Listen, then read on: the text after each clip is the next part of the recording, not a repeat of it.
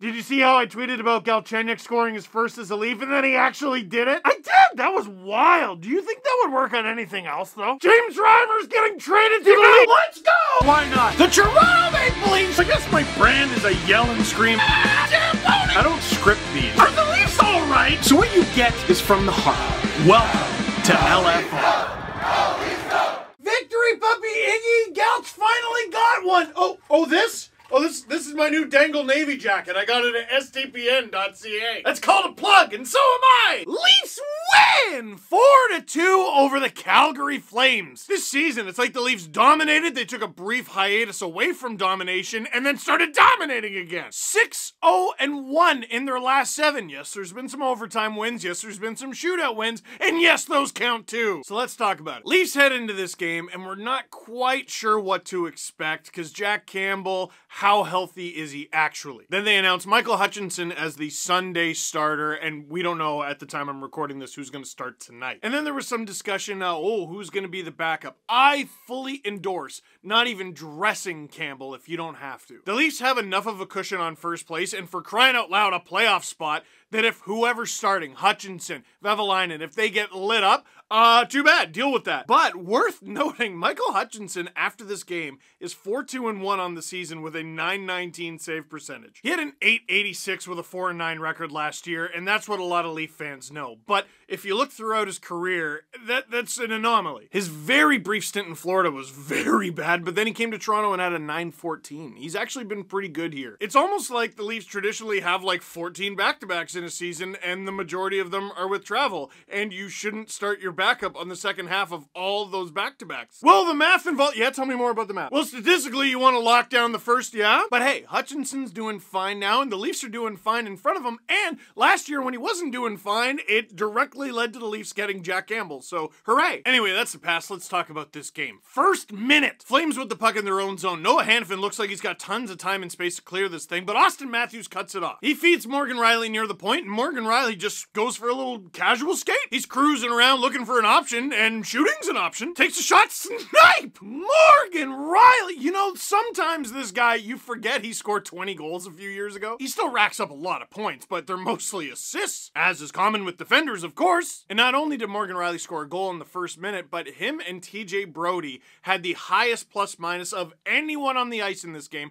Both were a +3. And things are looking good. Apart from the 1-0 lead, the Leafs have an 11-3 shot advantage just 12 minutes into the game. What could go wrong? Jason Spezza loses the defensive zone faceoff, which is gonna happen, but I tell you what shouldn't. I don't know what the Leafs meant to do defensively here, but I'm pretty positive it wasn't whatever this is. I know it's easy to groan about Hutchinson, and it's even easier to say, oh, sometimes you need a save, but dude, look at this. He doesn't see this, it's deflected. I don't know what they were going for here, but it's a mess, and now it's a tie game. And they would take that tie game into intermission, at least they wish they did! Final minute of the first, that 11-3 shot advantage, that's gone. Backlund pass to the high slot to Andrew Mangiapane, and he munges up that opportunity too. You see, because Snipes top corner, and Hutch looked confused as all heck. I mean, yeah, that's probably when you'd like to see your goalie make a save, or at least look a little more clued in on. I'm thinking that puck might have rocketed off of Galchenyuk's stick there, but I don't know. Either way, the Flames are up 2-1 after 1. A pretty good start to the game. Spoiled. And in the second period, the Leafs take a penalty, and they head to the penalty kill, which, you know, that's fine, that's gonna happen. But when you're missing stuff before that, like Tavares getting whacked in the face with a stick, it kind of rings hollow. And this is my biggest issue with the let them play method. The let them play method is to call very few penalties. It is almost never to call none. And the problem with calling very few penalties is the ones you do call look kind of dumb. It was only 91 seconds into the second, Zach Hyman tripping Chris Tanev, and like, yeah, but what about all the other stuff? Anyway, the Leafs kill it, and I thought this was a very good penalty kill from Michael Hutchinson in particular, really battling to see the puck. The penalty kill is where he struggled more than I think any goalie in the league last season. He's been much better. Later in the period, Sam Bennett takes a trip on TJ Brody, and did a Leaf score? Do they?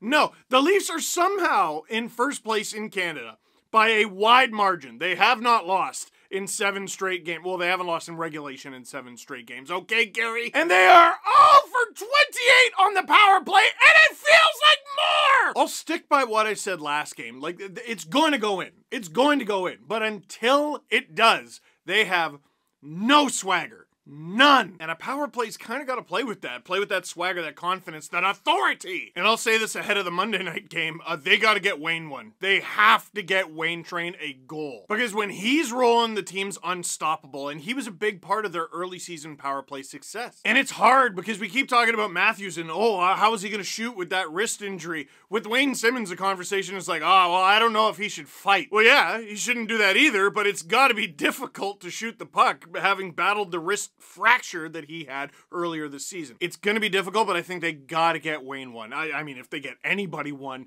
that'll be good, but you got to get Wayne one. And you know who else has to get on the board? Near the end of the second, Leafs on the attack. Willie Nylander gains the zone. Nice little give and go play with Morgan Riley to open up space. And the Leafs are losing at this point. They're down 2-1, but what does Ray Ferraro say 40 times a game in NHL 21? If you want bread, you go to the store. If you want goals, you go to the net. He says it a bit differently, but you get it. Nylander puts it on. I can't tell if Tavares meant to do this or not, but it was great. Wide open net for Alex Galchenyuk.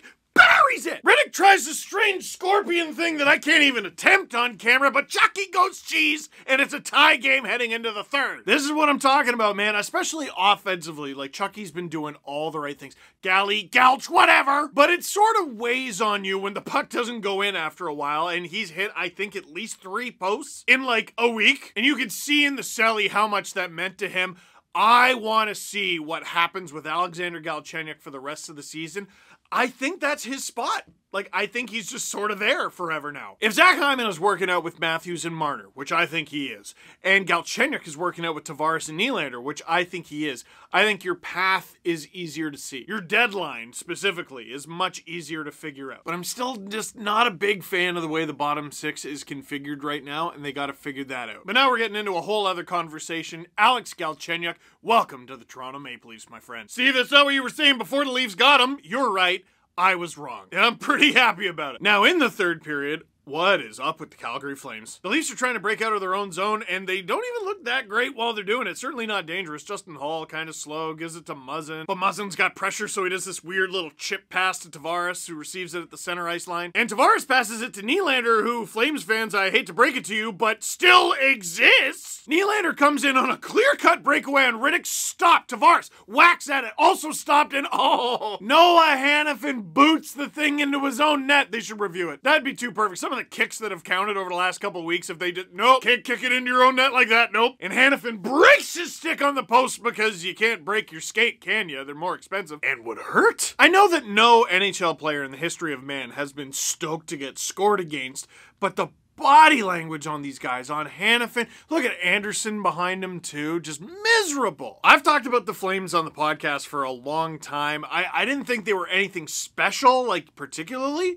but they should be better than this. Like, what a nightmare season for the Flames. No fun in Calgary right now. But the Flames don't mope. They try to get back into the game. Mangiapane gets another great chance on Hutchinson, but Hutch, again, battling, like really working hard to see the puck through traffic. And after that save, the puck goes the other way. And the Leafs have the puck in the Flame zone, and the Flames get it back, and they're about to break out and can't. Once again, because of Austin Matthews. And just like the first goal, it's because of Austin Matthews once again. That's Matthew Tkachuk with the puck, and I know if he gets rid of it, he's just handing the puck over to the Leafs, but at least it's out, for crying out loud. This puck never leaves the Flame zone. Look at that. Matthew spins, knocks him down with his behind, and Zach Hyman comes in to collect. Hyman manages to keep it away from Chris Tanev. The back pressure from Tkachuk is just not good enough. Hyman gets a down low to Marner, cross crease to Austin Matthews. Jeez, this line is magic. Austin Matthews scores, league's leading goal scorer, points at Mitch Marner, and every time I see that, I still think about how it took years to put them together. Don't get me started on the Spencer thing. No, we don't have to do this every time. We don't. Austin Matthews scores, and the Leafs are now up 2. And Michael Hutchinson and the Leafs defense find a way to hold on. They were outshot by the Flames. The Leafs had far more blocks than the Flames. I think it was 17-5. And they find a way. Like, by the standard that the Leafs set for themselves this season, that's as mediocre a game as we've seen, and they still found a way to win pretty convincingly. Once again, some of the stars of this game, Austin Matthews with 2 great, like, offensive defensive plays. Riley and Brody +3 each. Justin Hall, by the way, take a look at that guy's ice time. He led all Leafs with 23 minutes. 23:44 to be specific, and only 44 seconds were on the penalty kill, which means he played 20 23 minutes at even strength. Galchenyuk getting his first as a Leaf. That Nylander and Tavares are both playing different with this guy. And Michael Hutchinson, maybe it's time we put respect on his name. Questions. Before we get to questions, though, at the time I'm shooting this, we don't know if Jack Campbell's going to play tonight. I don't know if the Leafs are just playing coy or if they actually are worried about pushing it. If they are even this much worried about pushing it at all, don't play him. You have 53 points. You're in first by like 3 wins. Give Vevalainen a game, for crying out loud. You do not need to be taking risks right now. Are the Flames going up in smoke, or is Toronto making us all be Leafers? Well, the Leafs are definitely doing really well this year, for sure.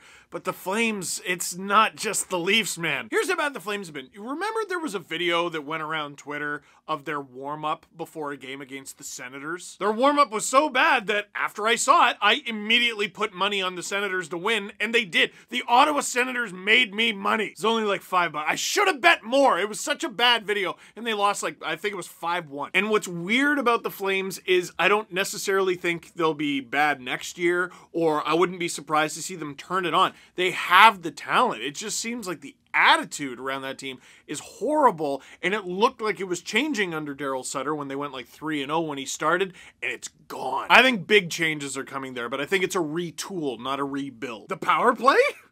We can just stop it there.